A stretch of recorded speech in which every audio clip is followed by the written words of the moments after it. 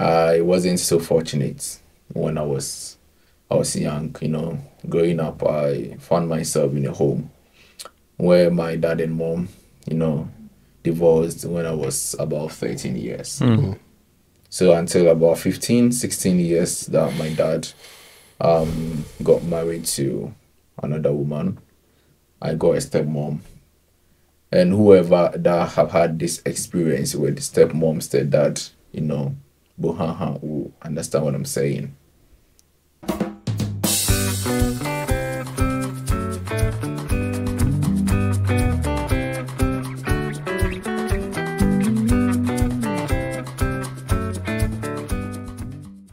Ladies and gentlemen, welcome to yet another exciting episode on your favorite podcast in the whole wide world. This is the Fnf Catchy Dialogues. Welcome. If it's your first time watching, thank you so much for joining us.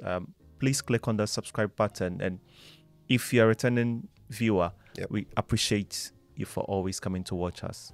We've got someone with us today, and we'll leave him to introduce himself. Welcome. Being on this seat, it's not easy. That's all. Let me just take a deep breath and then. Right, I'm Patrick. Patrick Mensah, and this by profession. I grew up in a small town in the central region of Ghana, but I'm currently living in the UK. Cool. What are you doing in the UK? Yeah. I'm working Us. as a nurse. Okay. So, why the decision to enter nursing? This question. Well, nursing was not part of my plans. It was the least on my list because I wanted to go into political science after completing high school.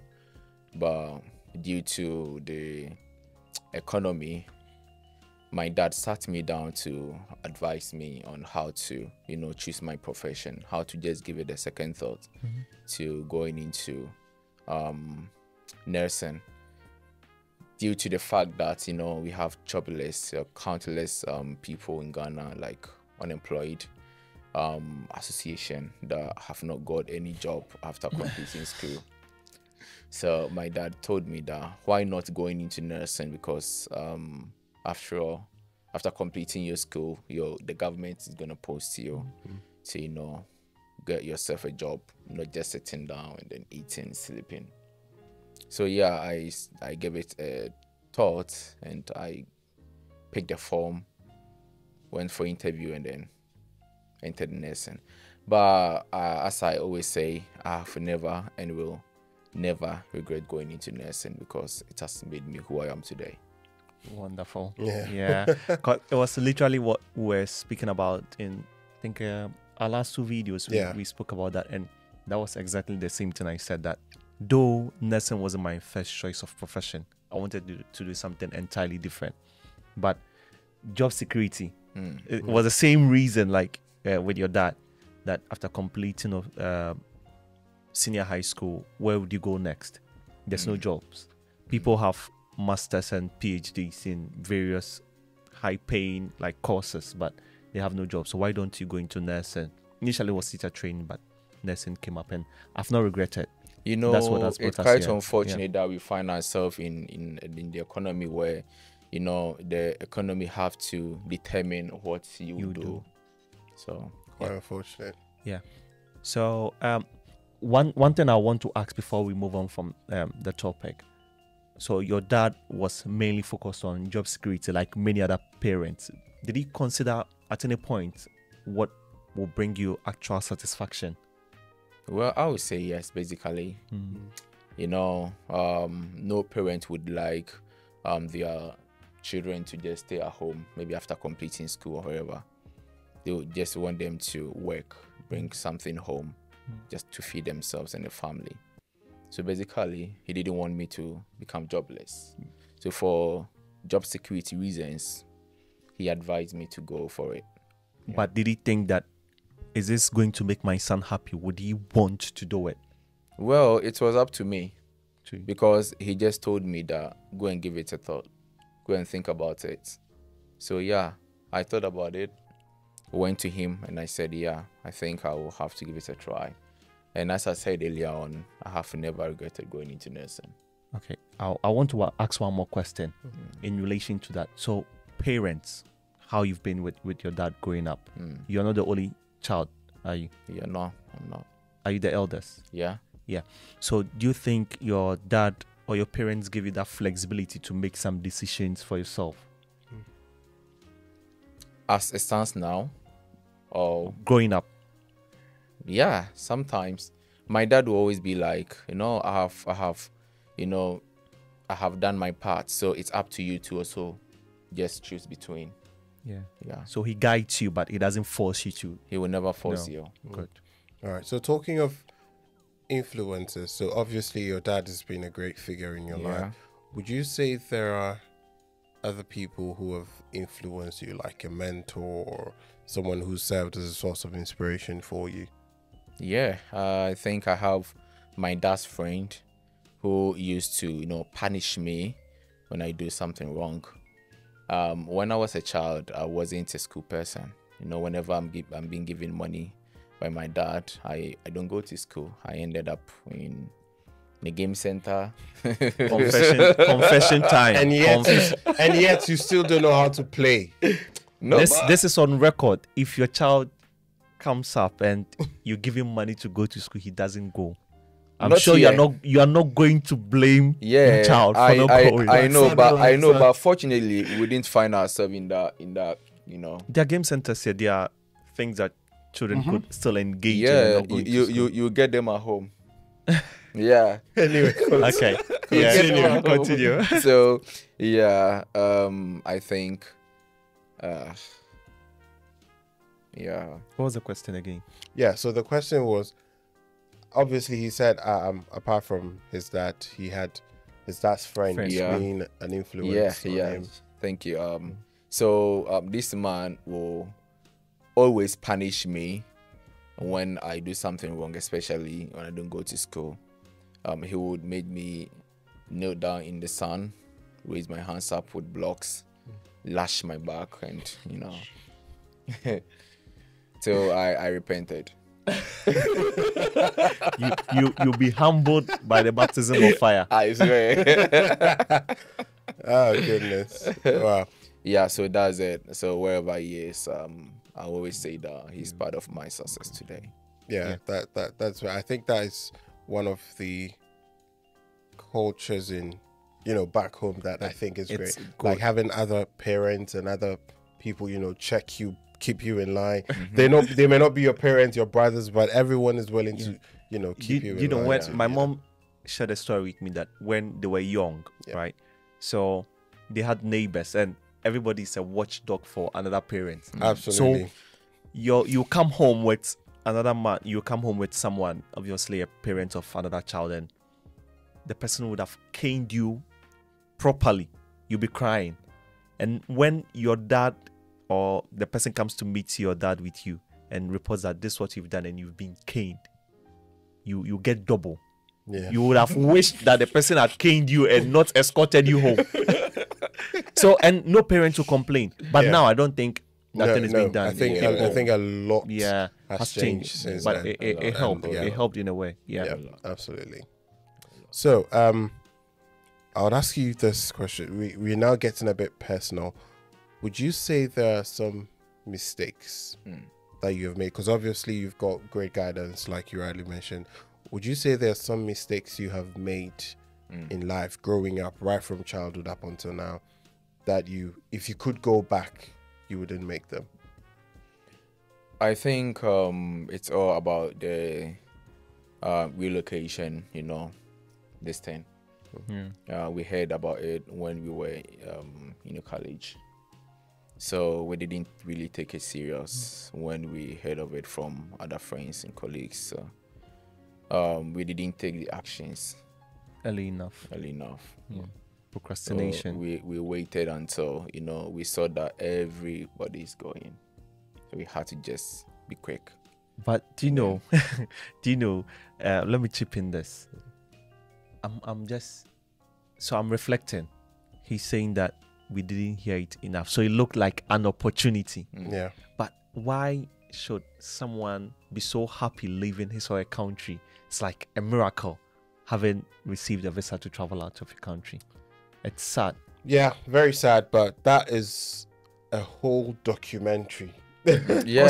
Ideally, I don't it's- think it should be a cause for jubilation, like fortunes have turned. Yeah. Bro, traveling, it but is. Living, it living is sad. home, living Yeah. Bro, family, it living is. friends, living a life you have literally lived like 25 years. People Yeah. come here as late as 40 years, Yeah. 'Trust 50 me. years. Yeah. It is, it's not for the weak. No, Relocating definitely from your not. home is not for the weak. There's no place like home. no place Yeah. like home. But everybody wish, and everyone wishes to, travel abroad. Just because of, the opportunities, career progression, Yeah. Yeah. and the rest. All right. So you said you are practicing this in the UK. Yep. So do you think that it's been worthwhile since you were eager to travel out of Ghana just to experience the new technology, get those facilities and enhance your skills? Do you think it's been worth it? Exactly. It's been good. Yeah, because, we care for people everywhere, irrespective of wherever you are. Yeah. Your race, creed, your color, or your background. So, the compelling factor is that it's due to the fact that we don't really have the requisite materials and, stuff to work with from home where we came from. Because you always have to, improvise. Most of the times you have to improvise. Sometimes even gloves to work with, you have to improvise with. Sometimes you will buy and stuff, which is not pleasing at all. So coming into this country, I've been able to, expose myself to all these kind of, things that we read in the book. Back home, you will learn so many conditions, so many things, but you wouldn't even see it in the world. Just in But then- abstract, yeah. Yeah, but here you practice what is in the book. Okay. You practice what is in the Yeah. book. Enough of nursing. Let's get into your intimacy. in quotes. So, relationship. Are you single? Absolutely single. Are you sure? Are you I'm searching? sure. Or you've got your eyes on someone? I wouldn't say I'm not searching, and I wouldn't say I'm searching. No, be No, specific. my friend. We want to advertise you. No, So, Yeah. the thing is, I'm single. yeah. It's either you are single Or you are not. or you are not. So I'm single. But you can be single, but You are not complicated. searching, probably Yeah. talking to someone, You're not ready. Well, I would say that beginning to see someone, but I'm not in a relationship currently. Okay. So Okay. he's off the market. He's got his eyes on someone. Yes. Cool. So, 3 words. Yeah. 3 words that have become a part of your life. 3 words that keep you moving. Well, I would say persistence, Yep. confidence, and then consistent. So, Consistent. consistency, persistence, Yeah. and what's the last one? Confidence. Confidence. Why these 3 words? Because I think that they are the motivating factors that have brought me this far. Mm. Yeah. And would you encourage others to? I'll encourage everyone to, to be courageous, Yeah. to have confidence in whatever they do. Mm. You need to try doing what you think you can't do, what you think you are failing. You have to, still do it, because whatever or no matter what you're going to fail, especially if it is the first time you are doing something, Yeah. definitely you can fail in it, but you have to still try and then do it, and one day You get there. Yeah. you get there. Okay. So my last but one question. Yep. Tell us one thing. Obviously, we trained with you in school. Mhm. We've known you since 2015, so it's been Yeah. about 9 years. Mhm. Right? Tell us one thing that we don't know about you. One thing that you don't know about me. Not just us. Your, Everyone. even if your One dad thing is that when watching, he'll someone be sees shocked. you, He'll be like, Your dad will be Patrick can shocked. actually That do is that this. Patrick? Really? One thing. It I'm could be anything, good or bad. I'm so romantic. Aish, brother. Ah, Oh, yeah. Brother. mhm. Yeah. I'm so romantic. Very. You speak about it with some passion. Yeah. I'm so romantic. Trust me. Okay. We'll discuss Romantic. Yes. Romanticism. Papa Rome. I'm Papa so Ro- romantic. In fact, you need to experience it. Hey. No. No, what do you mean we need to experience? Not you. It's okay. The you is not you. Please ask the next question. No, the you is not you, but I mean you. How many people do you want to experience your romance? Your romantic prowess. Well, the right person. Okay. Right. So, still on trivial stuff. Your top 5 musicians. I mean, we've already talked about our top 5. Let's see if you have anything in common. Well, you know, kind of person that I'm more into crowd music. Yep. Although I love music, whether being hip hop, hip life, reggae, or whatever. But I'll mix it with composers. Okay. Patrick Frederick Adakwe. He's a composer in crowd music, and also a teacher as well. And I also mentioned Kwame Nakofo. He's also a composer. I would say Akobua, because he's so romantic. Kind of love music that this guy will play for you, I swear. Your romance level. Yeah. And I wouldn't forget Kwame Eugene as well. So these are my 5 top composers. Kwame and artists. Eugene. Yeah, you like Kwame Eugene. I do. You Rockstar. like Akobua. Hey. That's why I told you. You don't know this side of me. Yeah. So Yeah. now we know. Now you know. So what are your last words? Any advice? Anything you want to say? The advice I want to give to you is that it's so I always speak about this with passion. You know, I wasn't so fortunate when I was young. You know, growing up, I found myself in a home where my dad and mom, you know, divorced when I was about 13 years. So until about 15, 16 years that my dad got married to another woman, I got a stepmom. And whoever that have had this experience with stepmom, stepdad, you know, Bohaha will understand what I'm saying.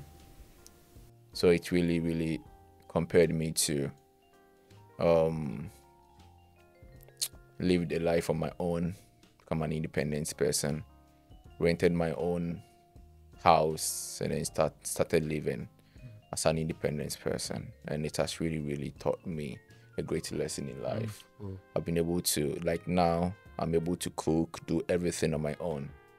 Yeah, so although it wasn't pleasing at all initially, but now it has really prepared me for the life. It has really taught me a whole stuff in life. And I can live, and I'm living an independent life now. Okay. So he's not just romantic, but he can cook. He's independent. A man who He's can tough. cook. He's a full package. Fine mind. Great. So this brings us to the end of our episode. I think you'll be joining us in subsequent episodes. Absolutely. So if you enjoyed this video, put your comments in the comment section. Like this video, share to other people, tell someone about Fnf Catchy Dialogues. And if it's your first time watching, as we said earlier, please subscribe. And until we meet you in the next episode, say peace. Peace out. Bye.